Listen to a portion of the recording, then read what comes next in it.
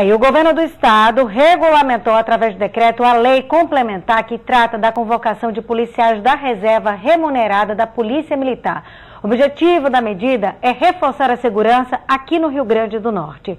Direto da redação, a gente conversa sobre o assunto com Roberta Trindade. Bom dia, Roberta. Bom dia para você, para o Jânio, para todo mundo. O Governo do Estado pode convocar aproximadamente 4.000 policiais para atuar em áreas diferentes. De acordo com a publicação, eles podem atender atividades administrativas e burocráticas, policiamento ostensivo nas ruas e ações especiais e de assessoramento, inclusive no CIOSP. O número de militares voluntários será fixado de acordo com necessidades das corporações militares do Estado.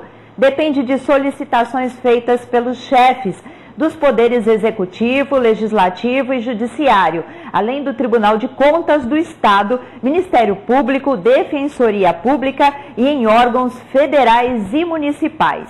Podem se apresentar como voluntários policiais militares que passaram para a reserva remunerada há menos de 5 anos e há mais de 3 meses.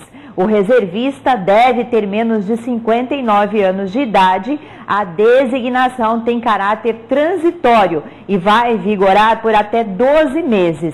O edital de convocação será publicado no Diário Oficial do Estado, com informações das vagas disponibilizadas para cada posto.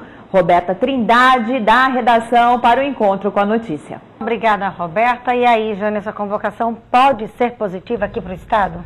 É pelo menos um efeito imediato, né?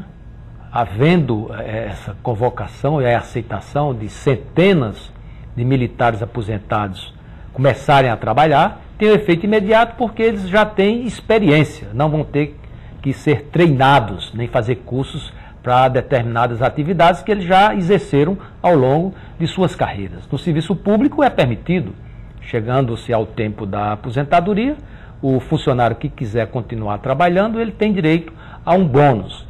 A gente sabe que quando se tem direito à aposentadoria, normalmente se aposenta logo, né? E a categoria militar, ela tem algumas características, peculiaridades que pode ter a aposentadoria com a idade bem anterior à maioria dos trabalhadores.